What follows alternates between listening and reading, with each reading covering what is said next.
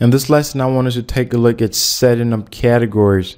Now, I just want to mention that categories are optional, but they're also great if if you're going to have, a lot of different plans that you want to categorize each one into a specific, group.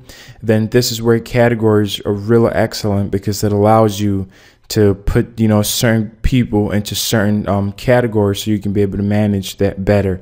So to do that, once you go to the category section and you click on new, you have the title, and then you can put in this category 1.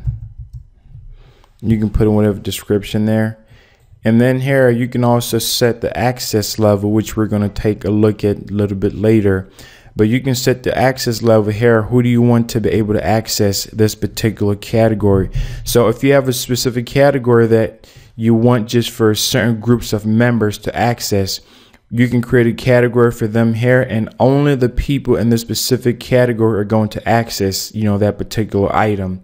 And this is usually helpful, because if you have some content that you want to share, but you don't want for the general public to see, you want just for certain members based on their membership types to choose from, then you can set that here. So for now, I'm just going to leave this at public, and we're going to take a look at when we're restricting content later.